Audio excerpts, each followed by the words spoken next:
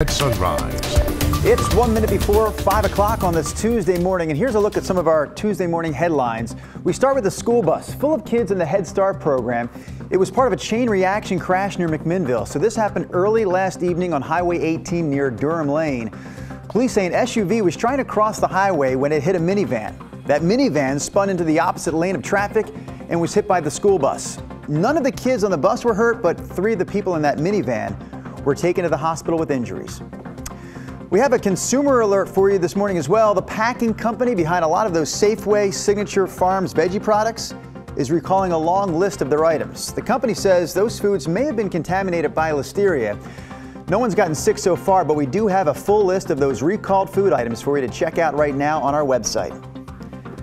And the deadline to get your ballots in for this month's special election is today for both Oregon and Washington residents. In Oregon, it's too late to mail your ballot in at this point.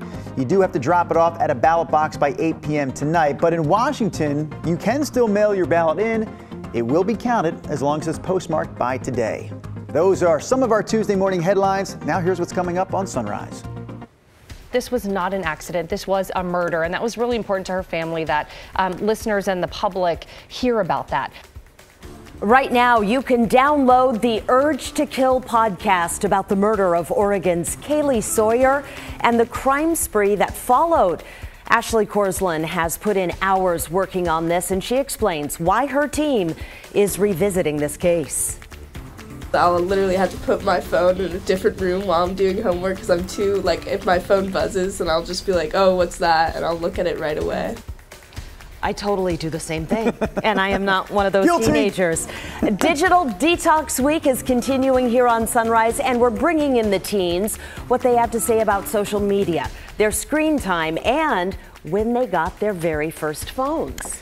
We will also have weather on the Sunrise Show. You know, we like to do that every morning. A little bit of weather, a little bit of Rod Hill. So Rod, we're going to talk about this very dry 7-day forecast you have, but first, we've got fog. Yeah, actually the weather's been canceled because we can't see it. Here's the evidence. Dave Angier, our photojournalist, live on the 26 overpass up at the zoo, and Dave is looking down the hill back to the east, and look how foggy that is. Now I want you to realize pretty much every single reporting site says, hey, we have dense fog with only a 1/4 mile visibility. So this is very widespread this morning. As we come back to the visibility map, widespread enough that's probably going to slow you down to some extent.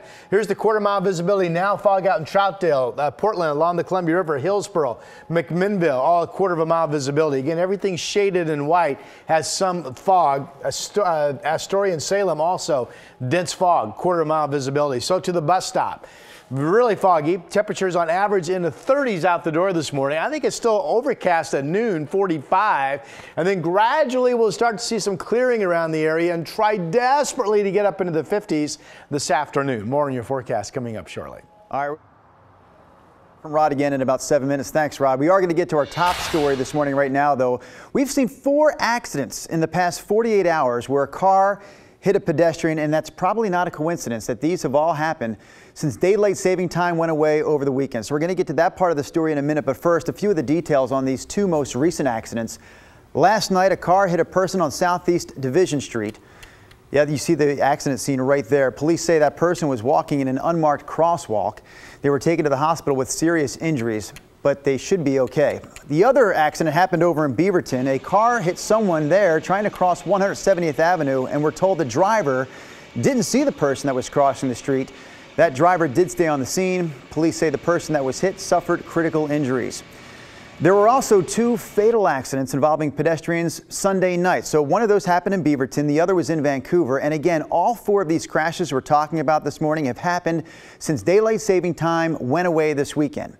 According to AAA, that is not a coincidence. AAA says there is a spike in car crashes whenever we set the clocks back. It happens each year at this time. So the sun is setting sooner right now, we know, right around the time many people are driving home from work, and that makes it difficult. It makes it challenging for drivers because our eyes have to adjust from daylight to darkness. Harvard researchers found that crashes do tend to be higher, specifically on the Sunday night after we change the clocks back. So in light of all of that, AAA has some tips for drivers. Number 1, they suggest reducing your speed at night. Another suggestion is to put more distance between yourself and other cars around you, and of course be sure that all of your lights on your car are working properly. Pedestrians also need to be more alert this time of the year. AAA reminds us that we should only cross streets in a marked crosswalk. We should avoid distractions like looking at our phones, and we should wear bright colors whenever we're out walking in the dark. An update now for you this morning. We've learned the teenager killed while taking senior pictures on train tracks was a student in Estacada. The train hit him in Troutdale Saturday night. The school district provided grief counselors to students and staff yesterday. According to the district's Facebook page, the student's name was River Baker.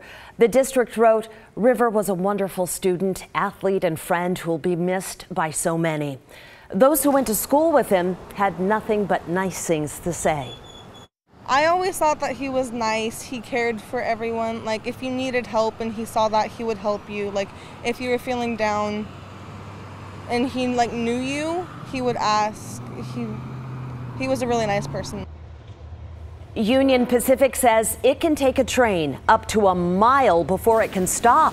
That's why it's pleading with parents, students, and photographers not to take photos on or near the train tracks. Our next story can best be described as a costly spree of vandalism in Southeast Portland, where a bunch of people woke up over the weekend to find that their car tires were flat. A home security camera captured several people slashing tires on Southeast 49th Street near Hawthorne. Neighbors there say about a half dozen people in that neighborhood ended up with flat tires. Police say there may be more victims who haven't filed a report yet, so if you're one of those people, you should contact police. I mean, she took on the persona of being a tough business person, which was not easy for her since she didn't really know what a tough business person was. But she knew how to be tough, and you know, it made the rest of us get better.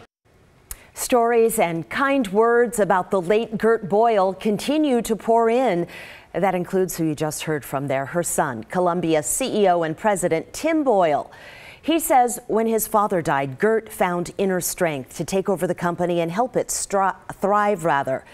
But that's not all she built. As Columbia went global and grew to be worth billions, Gert gave back. She donated $100 million to the Knight Cancer Institute at OHSU. Its director says her donation is one of the reasons they're closer to finding a cure for cancer. Some of the money went toward hiring about 750 people over the last 5 years. They're researchers who are now working on things like early cancer detection, better treatment options for advanced cancers, and drugs that help prolong someone's life when they're diagnosed with cancer. You know, speaking of the Knight Cancer Institute up at OHSU, it has another big donation to be happy about. This one comes from a Jeopardy champion. Yeah, this champion is the Catlin Gable grad who won the Jeopardy teen tournament back in June. So KGW's Catherine Cook caught up with him. He hopes that his giving will now inspire others to do the same. In a moment akin to Final Jeopardy, Avi Gupta took pen in hand and went for it. The winning question here, a $10,314 donation to OHSU's Knight Cancer Institute. And this is in honor of Jeopardy host Alex Trebek, a man who's been a role model for me for my whole life and someone who I had the fortune to work with through my participation in the Jeopardy teen tournament. $100,000. This past June, the Catlin Gable grad won the Jeopardy teen tournament and the $100,000 grand prize. This check is part of his winnings. Surgery was performed. While Trebek battles pancreatic cancer, there are countless others fighting for their lives. Avi hopes his donation, a nod to the mathematical constant pi, will promote research for early detection. Everyone knows someone or has been affected by cancer in some way. And I believe firmly, after seeing the research that's underway here at OHSU and across the country and across the world, that our scientists are winning this battle against cancer. We just need to help them do more. What a remarkable young man, and what a great gesture, and we hope that inspires lots and lots more people. Dr. Brian Drucker is director of the Knight Cancer Institute. He and his wife were so inspired by Avi's donation, they pledged to match it. A true daily double. Drucker hopes others will donate whatever they can to make a difference. He thinks of the Knight Cancer Challenge that raised $500 million through 10,000 individual donors. There were bake sales, lemonade stands. My daughter donated $16. those are the people that inspire all of us to give small amounts, and it all starts to add up. With each contribution, donors are encouraged to document their giving with the hashtag #InspiredBy to recognize who they're donating in honor of. So I really hope that other young people, especially, will join me in supporting this cause. You know, we are the social media generation. You can count Dr. Druker in. I'm going to hashtag inspired by and putting Avi Gupta, because he is absolutely an inspiration. Catherine Cook, KGW News.